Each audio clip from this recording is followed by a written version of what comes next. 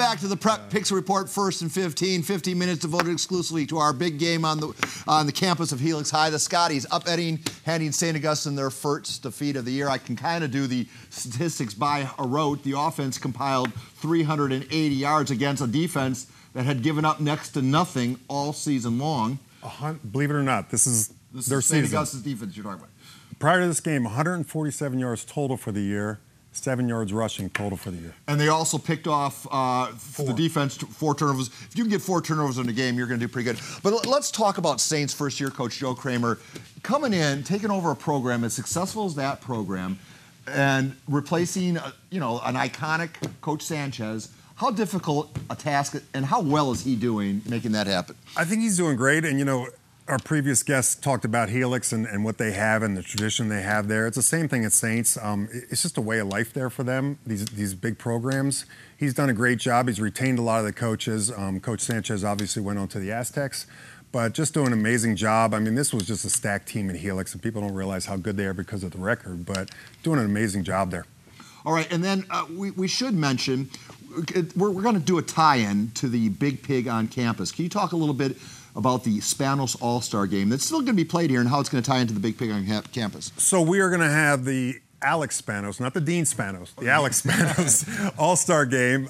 It's going to be December 15th, 3 o'clock at Mesa College. We've decided to tie in anybody that wins the Big Pig on campus is automatic bid-in, if you're a senior, to play in that game. To play in the game. So you are now part of that. I mean, is there anything you don't have your finger in? As a former Charger, do you feel an obligation to help them out with their All-Star game, or is that just something you're doing because you want to help the high school kids around here? You know what? I'm part of the High School Sports Association board. Probably been doing it for 4 years now, and we pretty much put the game on. The Chargers just give a donation and support it a lot more this year, but I think it's important. People don't realize what left the community with the blood drive, these, all-star games for the kids and some other things. So it's important for the kids. I think it's great for the kids. It used to be the premier game, and we want to make it the premier game again. All right, so we'll keep plugging that because we did a big insider's look to that game a few years back, and I thought it was a real special deal. I still think it is. All right, before we get to our next thing, how relieved is Coach Owens and Helix tonight? I think very relieved. The territory of being 1-4 is just something that doesn't happen at Helix. So alien to them. Yeah, so they wouldn't. I don't know if they know how to handle it. It really, in the first half, looked like it might go that way. I mean, Saints had their number, but they made some great halftime adjustments. That's the funny thing I see in high school football now that you never used to see. We showed the prompters on the side, and they have live game film where they can make these adjustments that you never saw before.